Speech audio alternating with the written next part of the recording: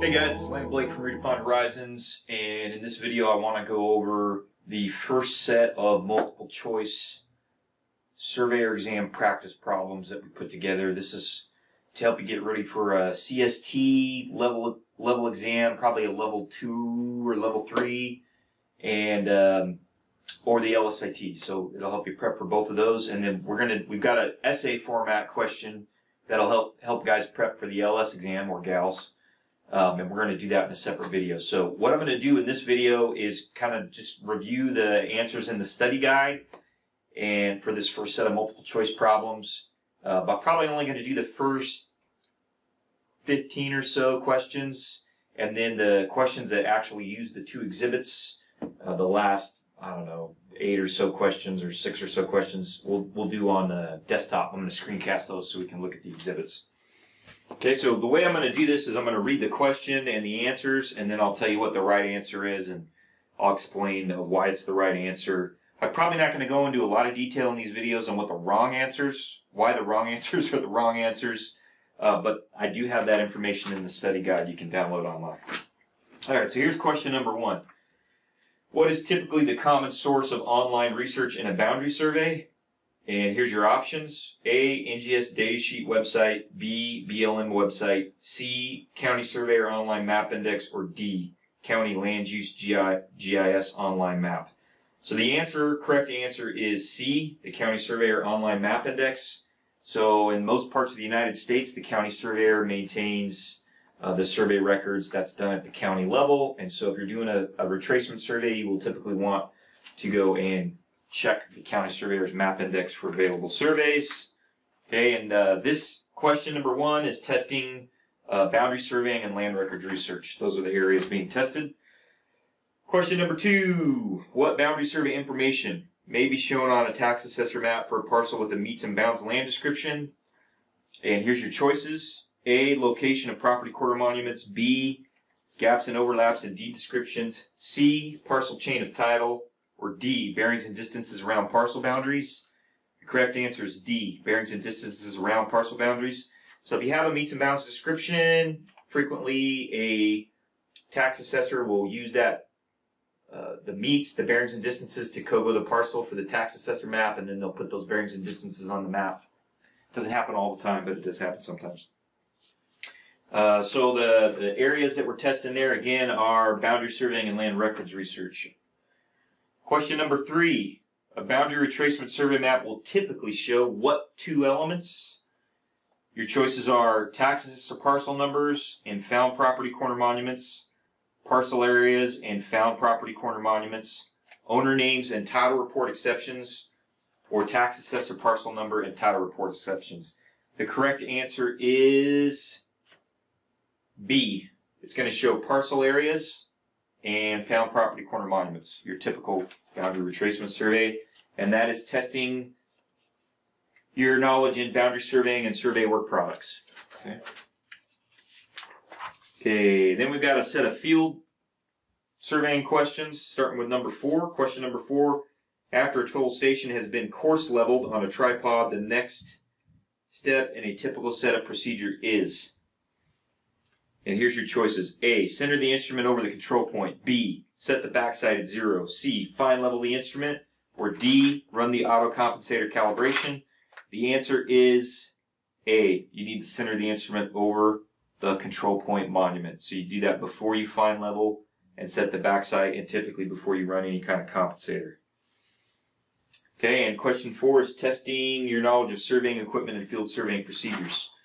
Question 5, a GNSS baseline that forms a redundant tie in a closed loop of baselines is called, and your options are A, a redundant baseline, B, an independent baseline, C, an independent closing tie, or D, a double difference baseline. And the answer is B, it's called an independent baseline.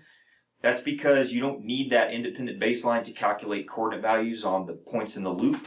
It's independent. You can throw it out. We don't throw it out, we keep it because we want to check our coordinate values. And so, for example, per the Caltrans spec, you need to have a certain number of independent baselines in each loop. And basically we do that because if you don't have independent baselines, you're not going to catch a blunder or bust in your setups on your GPS observations. So that is testing Question 6 is testing error analysis and adjustment and geodetic control survey. Oh no, I'm sorry, that was 5. We're testing surveying equipment and field surveying procedures there. Okay. There's a little bit of geodetic control in that one too. Question 6. A typical source of blunders in a GNSS control survey would be, here's your options. A 1-foot bust recording an instrument height. B, multipath from building or trees. C, satellite clock error. Or D, poor satellite configuration. And the answer is going to be A 1-foot bust recording an instrument height. That is an example of a blunder. So that's not random or systematic error. That's a big mistake, and you need to find it and get it out of your data. So question 6 is testing error analysis and adjustment and geodetic control surveys, those areas. Question 7, what type of GNSS vectors are post-processed after a field survey? Your options are real-time kinematic vectors, real-time network vectors, fast static baseline vectors, or precise point positioning vectors. The correct answer is C. Fast static baseline vectors. You do not get coordinate values from fast static in the field at the time of the observation. You have to post-process that in the office. So that's question C, or answer C, sorry. Okay, and that was question 7, which is testing surveying equipment and field procedures, and also a little bit of geodetic control. Okay. All right, I'm just fixing typos as I go through here with you guys. All right, question 8. A slope stake is placed based on what combination? Here's your options. A design elevation and station plus a design elevation and a station offset from center line. B, a horizontal offset from center line and a design elevation. C, the elevations of existing topography and a design slope. Or D, the elevations of existing topography and a horizontal offset from center line. The correct answer is C.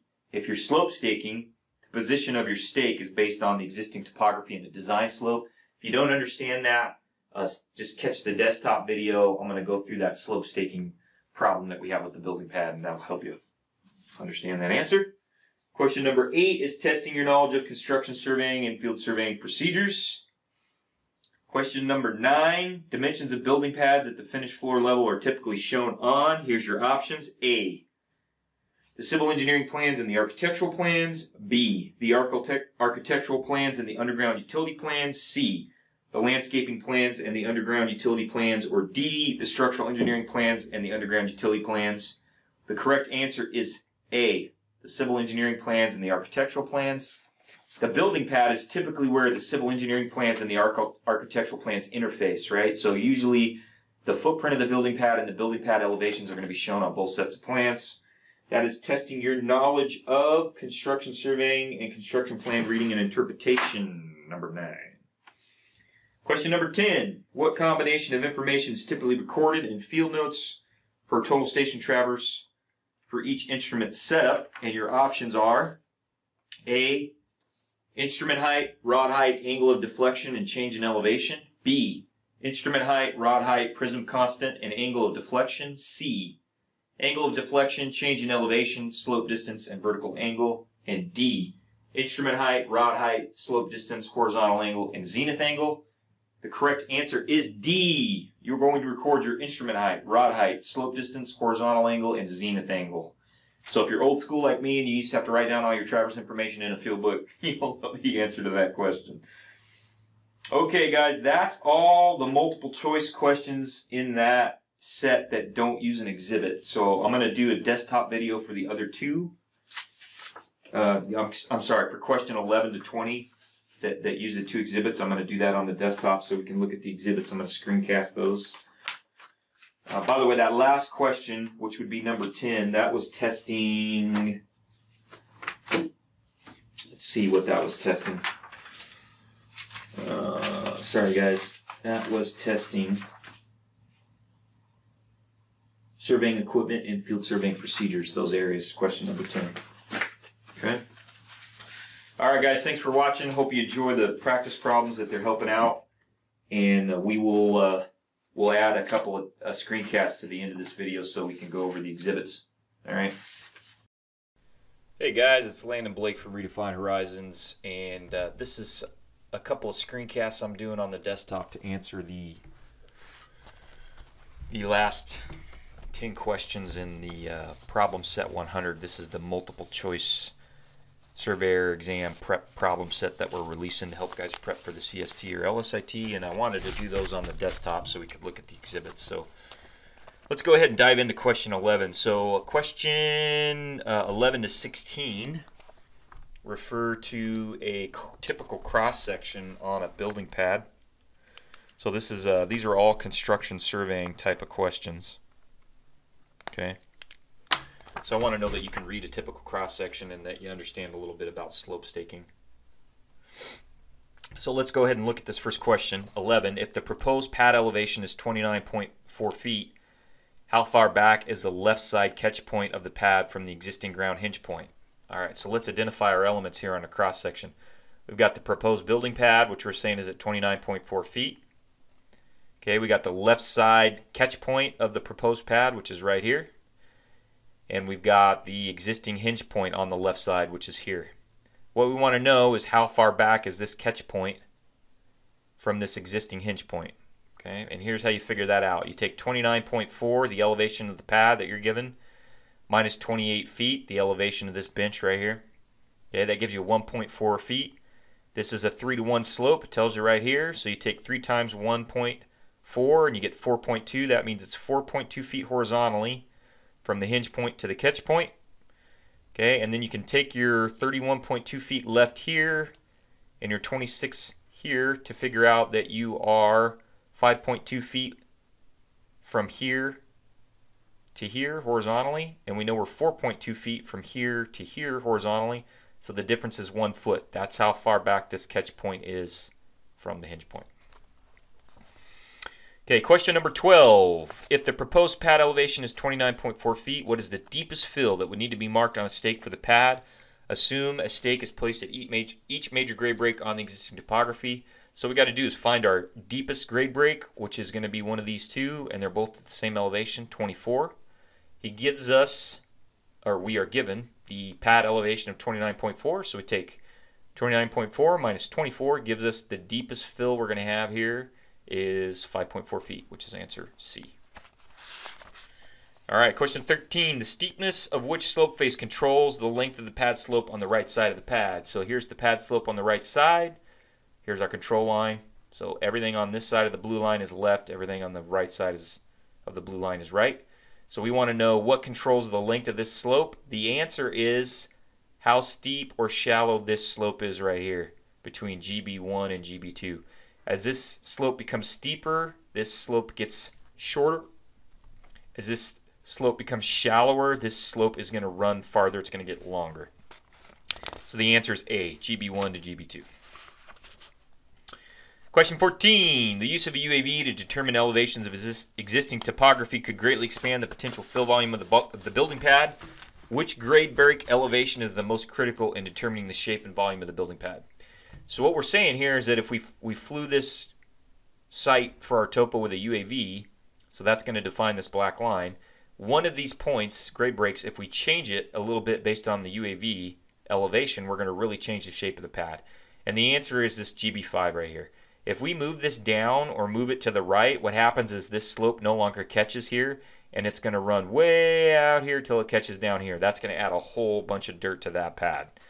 So the answer is GB5. That's kind of the critical point. And if you were really going to do something like this, where you had a proposed catch point this close to a grade break like that, and you could significantly change the shape of the pad, you would want to survey this with another method, like with a total station, to make sure that your design engineer wasn't going to do that. Or you got to pull back this proposed hinge to make sure that you catch here on this higher bench. Question 15. A swale with riprap armor would most likely be found at which location? And then I give you a set. The answer is it's going to be found right here. Okay, this is the answer is D, at the right side catch point of the building pad. And the reason why is you're going to have runoff coming down this slope, and it's going to pool here. It's going to pool up. It's going to get caught here at this catch point. That's no bueno. So you're going to want some kind of drain here, or a valley gutter, or a little riprap swale to move that water off of your pad. Okay. Everywhere else on the pad, the water's basically going to run off the pad, but right here it's going to catch. Okay, question 16. The design for the building pad calls for 1 foot of crushed gravel as a base below a minimum cap of 1 feet of native earth fill. Between which 2 points will the building pad as designed be unable to fit this requirement? So what I'm checking here is your ability to look for problems with minimum fills. Okay. And the answer is going to be the shallowest point of the pad, it doesn't fit. So if this is 29.4 and this is 28, we've only got 1.4 feet, and we need a foot of crushed gravel and a foot of native earth. That's 2 feet. It's not going to fit. Okay, so there's the bust.